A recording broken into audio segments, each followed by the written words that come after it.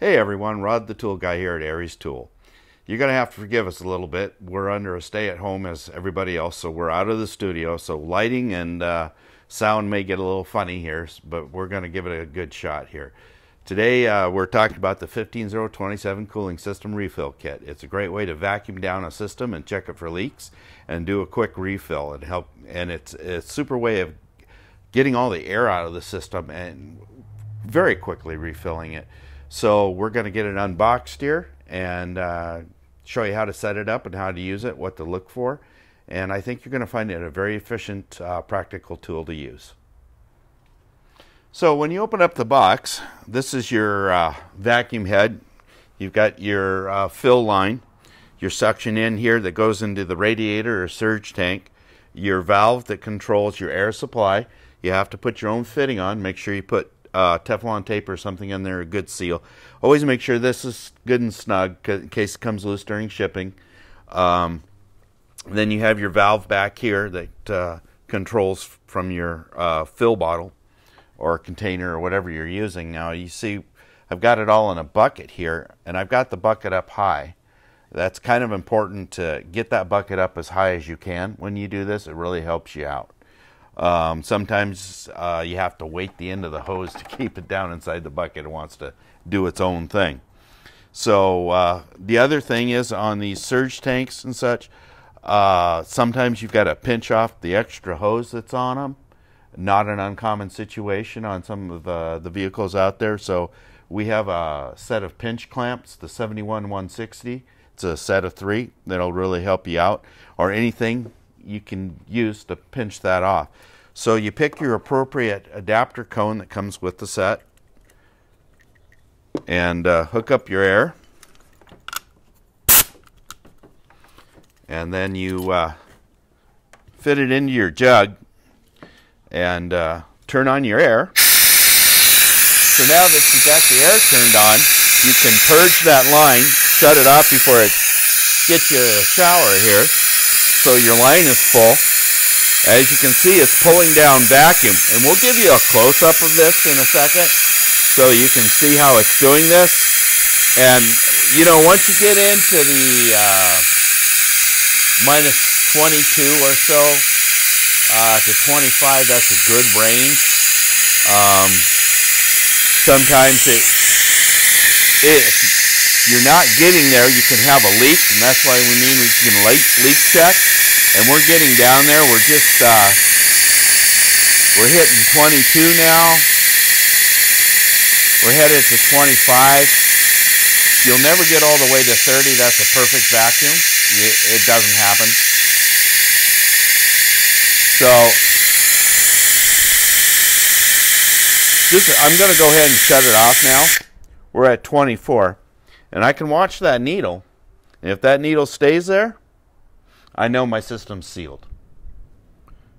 And which it is. Perfect.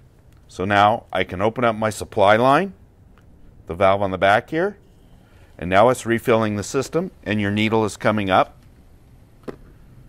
So I'm going to stop it here, and we're going to get in here on this thing close so you can see the actual what's going on.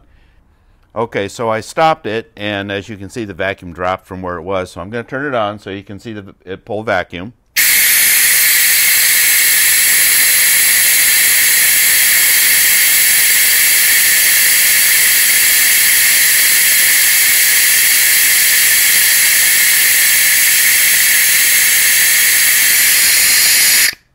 So I shut my air off. I watch to make sure that the needle doesn't significantly move.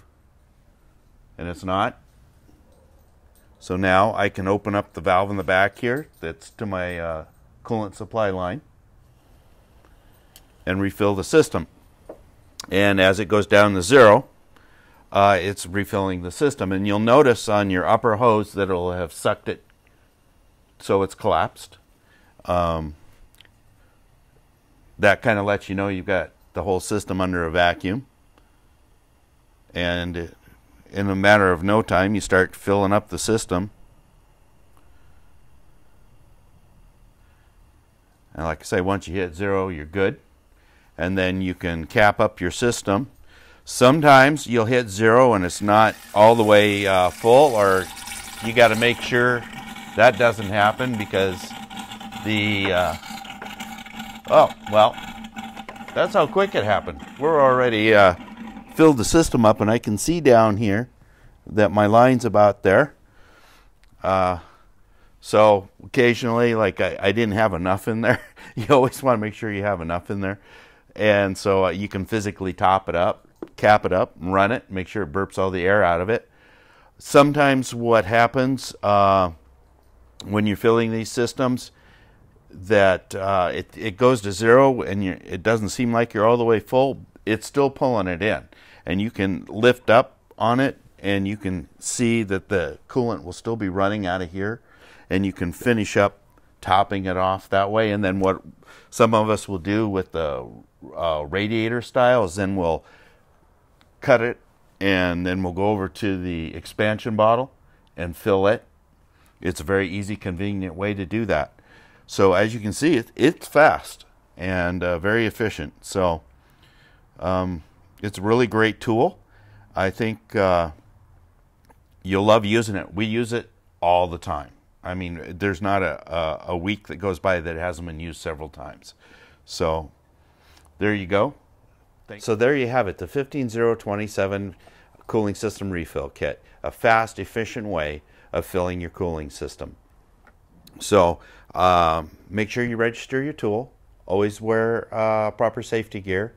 And we appreciate you watching. And especially these days, be safe out there. We'll see you next time.